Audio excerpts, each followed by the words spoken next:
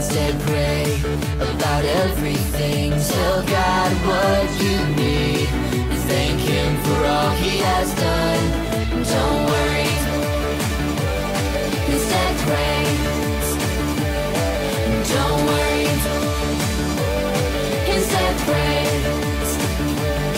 If you do this, then His peace will guard your hearts and minds as you live in Christ Jesus.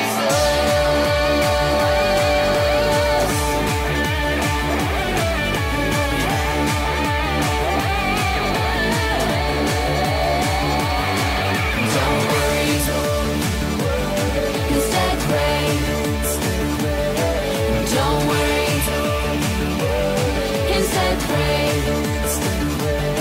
Instead pray. Instead pray. Hey guys, it's Miss Arianne here. I just want you to know how much I love you and I miss you, and I just can't wait until we're back in the classroom together again.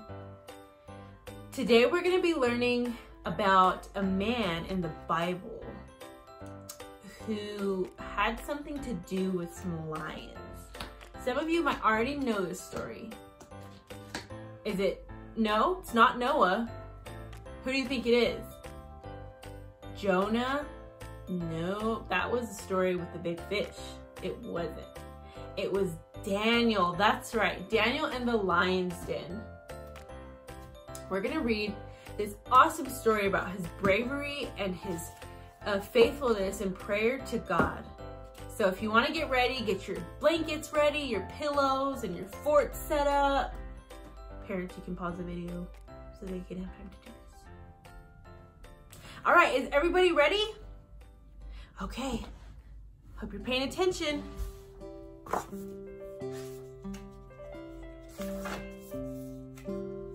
Sorry, it's getting me. I'm getting there. Okay.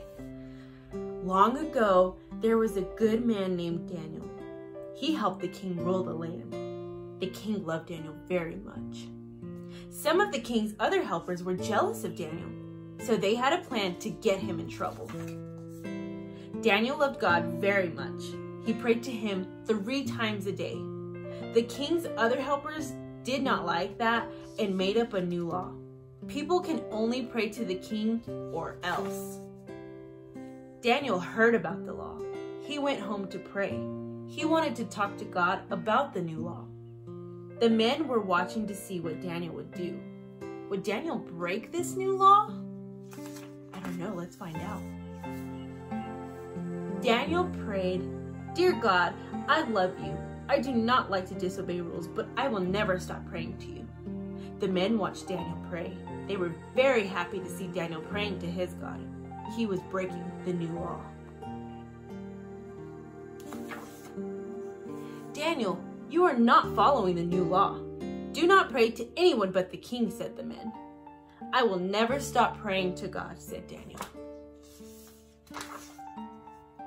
So the men took Daniel to the king. They said, "King, remember your new law. We saw Daniel praying to his God. He broke the law." The king was very sad. He thought about how to rescue his friend Daniel, but he did not have a plan. "You must follow the rules," the men told the king.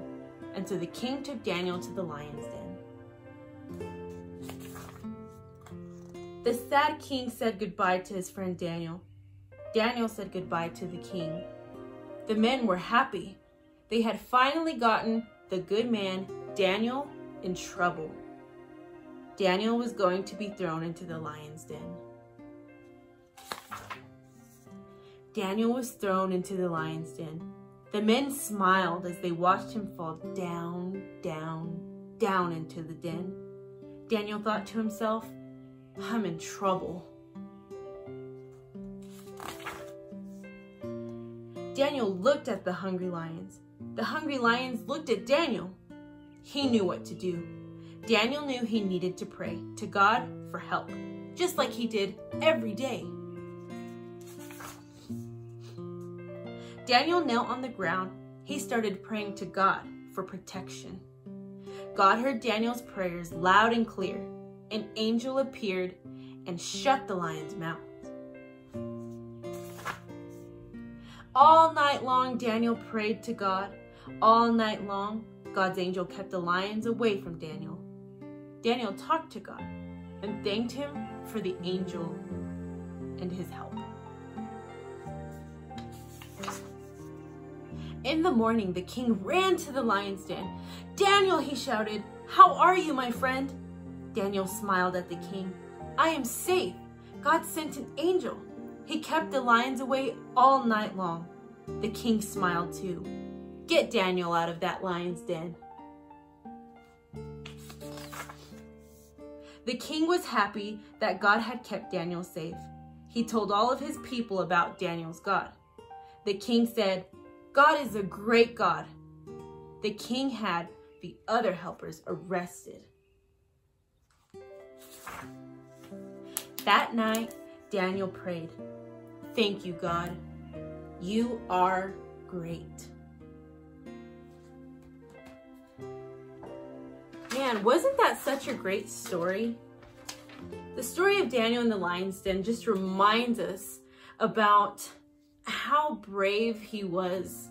And it reminds us about how much God cares for, he cares for everything that we go through in our everyday lives. And he wants to hear about it. He cares enough to listen. So just like Daniel prayed 3 times a day, we can talk to our Heavenly Father too. He wants to hear about the big and he wants to hear about the small. He listens whenever we're thankful to him about everything that we have and everything that he's done in our lives. And he listens whenever we want to pray about a mean bully at school, or we want to pray about maybe our family, or when we want to pray about being nervous about taking a test online, or whatever it may be. God listens. And I want you to know that he's there for you guys. And all God asks for is for us to put our whole trust in him and love him with all of our hearts. So for a part of this story today, we're going to go over the memory verses that we have for you guys. We're going to be having our memory verse coming out of the book of Philippians, chapter 4, verse 6. For level 1, it's going to be, don't worry about anything. Instead, pray about it. And for our level 2s, it's going to be just like our song that we do in Kingdom Rock. Don't worry about anything. Instead, pray about everything. Tell God what you need and thank him for all he has done. What's that again? Philippians 4:6. Good job, guys. Now remember, God wants to talk with us every single day because he is our Heavenly Father. And he wants to hear what we're going through, and he wants to hear about the needs we have that we want to lay before him. And you know what? Just like Daniel's story, he will strengthen you and he will move on your behalf. I love you guys so much. I hope that you learned from this story. And parents, if you want to go through this and study with your kids just to have some quality time, it's the book of Daniel, chapter 6. All right, guys, let's go ahead and hold hands and pray together. Heavenly Father, we come before you and we just thank you for your caringness and for your watchfulness over us. We pray that you would be with us even through this time, God, and that you would hear our prayers. In Jesus' name we pray, amen. Amen.